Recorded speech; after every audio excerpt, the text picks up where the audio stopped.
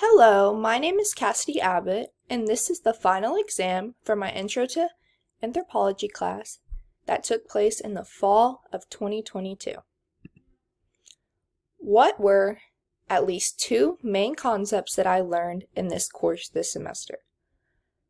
This semester, I learned that our bodies are used to communicate our differences. When it comes to the relationship between one's body and society, the body can communicate statuses, ranks, and relationships.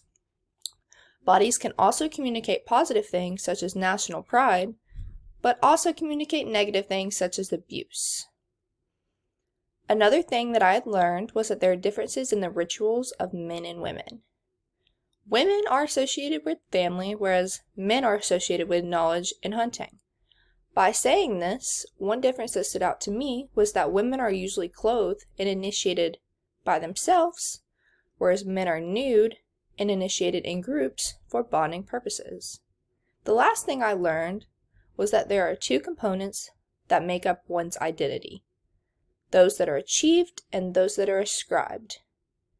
Language, family, and nationality are all examples of the components that are ascribed, whereas religion and political views are examples of those that are achieved. What was the most difficult aspect of this course? Well, I thought that preparing for the reading assignments was the most difficult part of this course. When it came to the first question, I often struggled to find the answers and had to reread the material a few times before I figured out what the answer was. How much time did I spend studying for this course per week?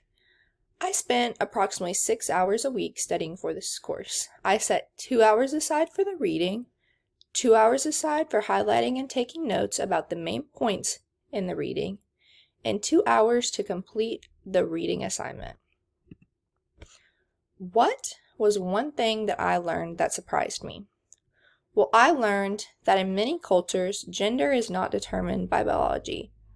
For example, in Indigenous American culture, a two-spirit is a person that identifies with both male and female roles.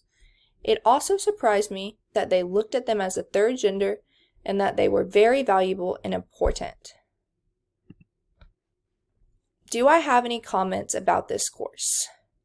Overall, I enjoyed this course and liked the aspect that there were no tests.